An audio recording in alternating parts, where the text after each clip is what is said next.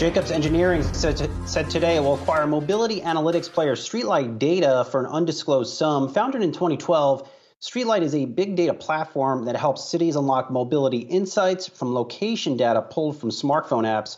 Joining us now in a Yahoo Finance exclusive is Jacobs Engineering CEO Steven Demetriou. Steve, nice to see you again. It's been a little bit. Congrats on this acquisition. Why are you making this deal?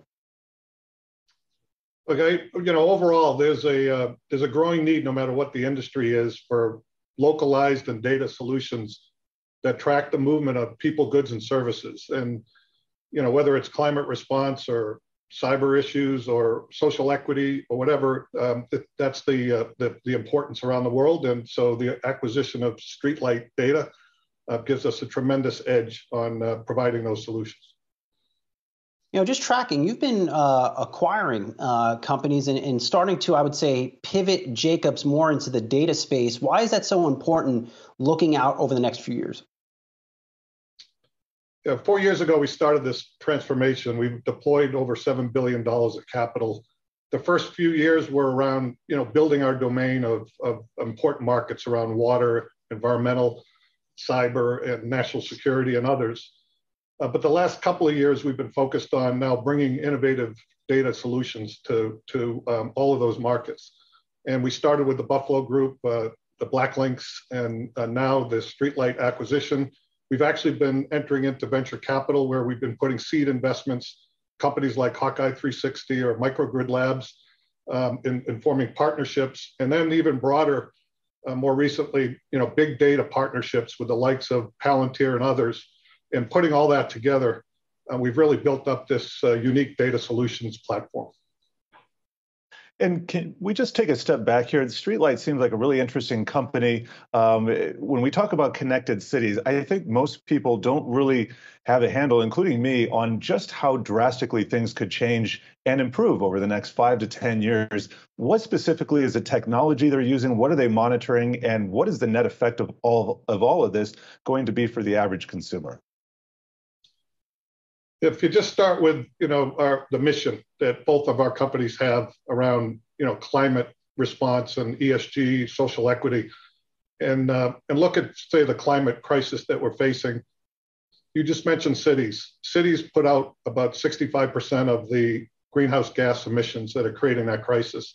Transportation in particular is around 30% of those emissions.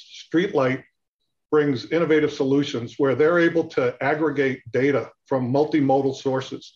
And it's, millions of mobile devices, it's connected vehicles, it's IoT sensors and geospatial acquisition. And then they've been able to combine that with a real unique set of algorithms and machine learning process technology that enables to take all that data, contextualize it, and bring it into an area where it provides clients meaningful data to then plan and invest and develop solutions around those areas that I talked about.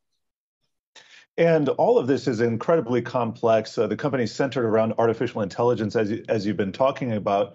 But I'm just wondering, and still kind of getting big picture here, when we talk about artificial intelligence and all the investment that's necessary, and you take a look at, for instance, the modern car, you take a look at a Model Y and the incredible engineering that goes into autonomous driving, what's the net effect here for consumers? I'm trying to get it. How are people's lives going to be impacted here? Are they going to be driving less?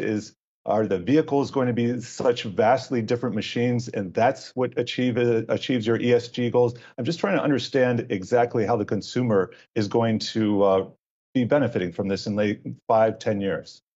Yeah, this is huge for the consumer, for humanity overall. I mean, when you think of traffic congestion in major cities, StreetLight has already entered into arrangements with several of the Department of Transportation, working on traffic congestion solutions. In some cases, moving people out of cars into public transportation, also connecting people across communities, social equity, bringing infrastructure to entire communities rather than what's been a problem in the past, just some of the focused higher economic cities. And so it's a variety of opportunities to really improve human life, quality of life, and really address the major challenges that are facing cities and communities around the world.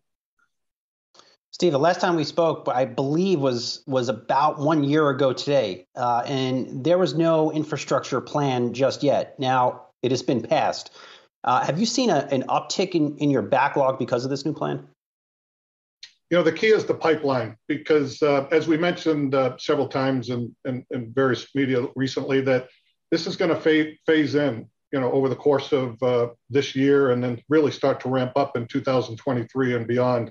And we have seen a pickup in pipeline as we look at the next several quarters of this year, and even as we're entering into 2023. So we're obviously excited about the overall infrastructure bill, the IIJA, and we are starting to see the pipeline improve.